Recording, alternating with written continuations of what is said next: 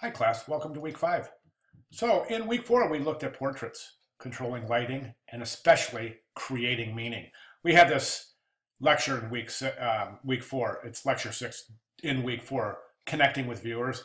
And that lecture was all about creating meaning in our work in order to make our work unique, to further the chance that we'll be able to connect with the viewer in a meaningful way. And I think a lot of students really did a good job putting that theory to test by our portrait shoot requirements, our photo assignment last week, and the associated visual critique. So good job there, guys. I think really good job during week 4. Some really great, really great portraits. And some others that were not quite so inspired. And I think that, the students are really going out of their way to set up these portraits and really taking light and exposure. That you know who you are, and you're doing fantastic. You really are. And there are students that for other reasons, perhaps, they don't have the resources readily available. But, there's other students that are just submitting basic snapshots. And I hope you guys understand the difference by now. So I would like everyone to really be in the category of really setting up your shots and really being thoughtful about exposure, the meaning of light, how light creates meaning in the image, and really creating a unique approach to your image that will help you identify and connect with your viewers. Okay, on to week 5. So week 5 is really super important, guys. This is the week where the rubber hits the road because we introduce the final project. Okay, but before we do that, we're going to talk a little bit about what's going on. You got to read this right here. You got to read this whole thing. Welcome to week 5. I kind of put it in layman's terms. I took the whole final project and I broke it down. It's a little difficult to understand the first couple times you read through it. So I broke it down in really simplified terms, giving examples here. So you'll really know where we're going and how to get there. All right. So please read through this. If not once, then I'm sorry, if not twice, then at least read through this once, if not twice, I guess is what I'm trying to say. If not 3 times, please get through this. It's super important and will really rest on the success of your final submissions. All right, so I'll go over this in a second, but let's take a quick look at week 5 and what we have going on. So it's about digital imaging, and we've got this lecture 7 about digital imaging. Take a look at this, guys, and understand something, okay? Photoshop, and I'm really proud of this class to this point because nobody up till now has said, well, I could just go in there and do that in Photoshop. And there's always students that think that anything can be fixed in Photoshop, and that's just not the truth. And I mean, you can't make a good photograph out of not a good photograph. You know what I'm saying? I mean, you have to have good lighting, good composition, really good balance of a lot of different things that we've been talking about for the last 5 weeks in order to create a good image. Once you have a good image, yes, you can make it better in Photoshop by all means. Without question, Photoshop is fantastic for digitally enhancing our images. But it can't fix a bad photo, so let's keep that in mind. The reason I bring that up is because during lecture 7, we go through a few different techniques, digital techniques.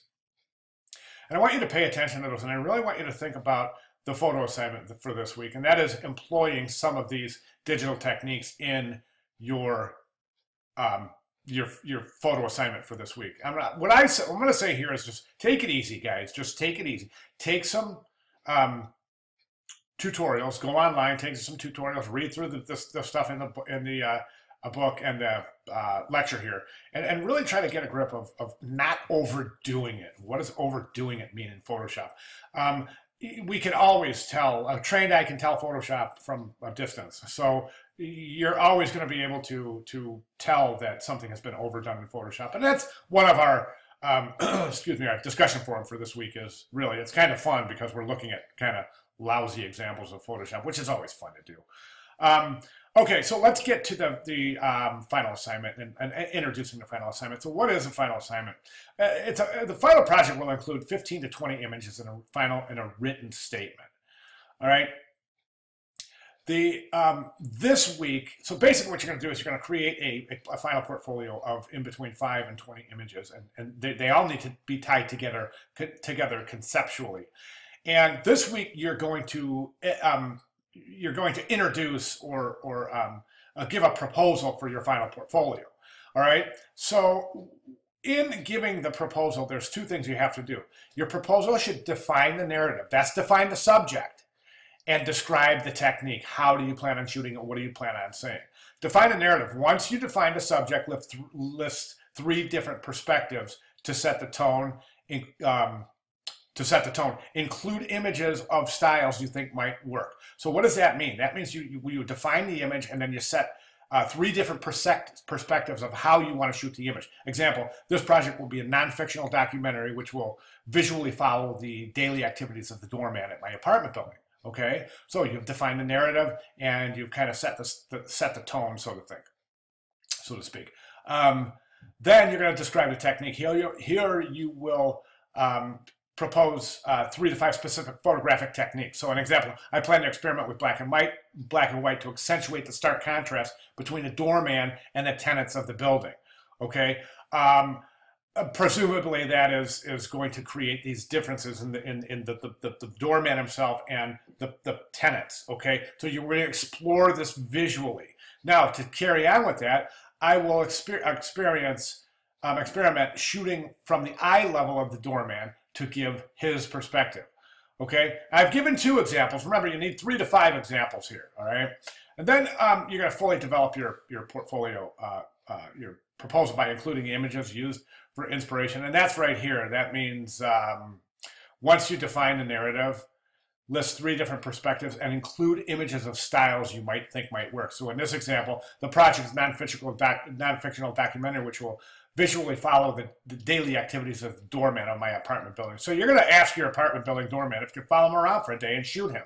Try to tell a story. Okay, try to use the light and everything we've been learning to develop these relationships and to define your narrative in finding a successful way of connecting with your viewers.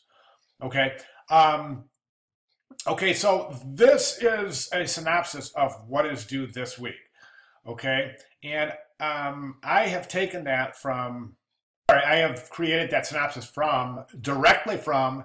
Right over here at this link right here, grading rubrics. Let's open that up and let's take a look at this final project proposal rubric. And I just opened that guy up and there you have it. Right there is where I took this whole synopsis from this particular document and really tried to break it down into 2 meaningful chunks that are more easily digestible than maybe looking at this entire rubric, etc. So I hope it helps. Definitely, I think it will. I think it will. All right. Any questions at all, guys? Please let me know. But the narrative is going to set up the success for your final project. So please take this very, very seriously. All right, guys. Great job. Everyone's doing fantastic. Any questions, comments, or other? Please feel free to get with me. Thanks, everybody. See you guys in discussion board.